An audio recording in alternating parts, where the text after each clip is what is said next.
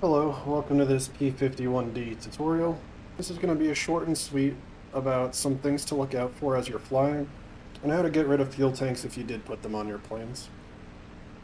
So your fuel tanks will go on your inner pylons, right where your bombs would normally go. And to get rid of them would be in a very similar method to your bombs, which we'll cover specifically in a later video. But you can release your fuel tank, either your left or your right, by utilizing the left payload salvo or the right payload salvo levers here, or your keybinds.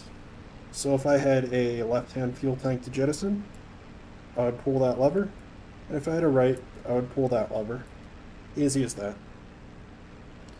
If you had fuel tanks on and you wanted to pull fuel from them rather than your plane, as I mentioned in the last video, you just move this lever to point towards the right hand or the left hand combat drop tank.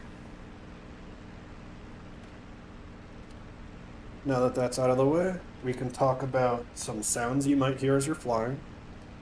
So if you're pulling and you're turning hard in this aircraft, you'll start to hear a whistle. If you hear that whistle and you continue to pull, you're going to end up snap rolling your airplane. I'll get some altitude and I'll demonstrate that.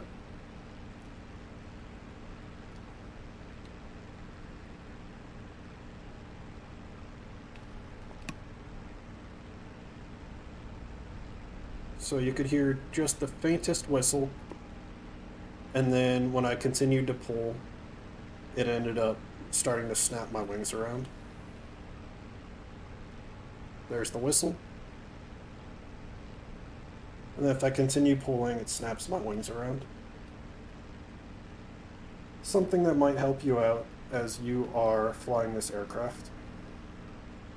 Additionally, if you want to turn more, just give her one notch of flaps, and that'll help you turn.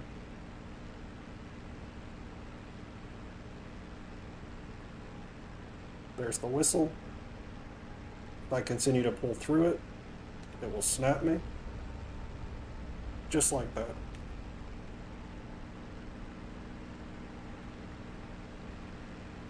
If you are approaching the snap zone area and you are hearing the whistle, you can give yourself some rudder in the direction of your turn to increase your turn without snap rolling.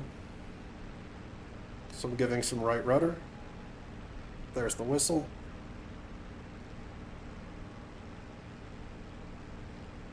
Then as I give progressively more turn, I'll give progressively more rudder. And that way I can just ride the whistle tone without snap rolling. Nothing too major, but it might be a tip to help out as you're flying. Thanks for watching.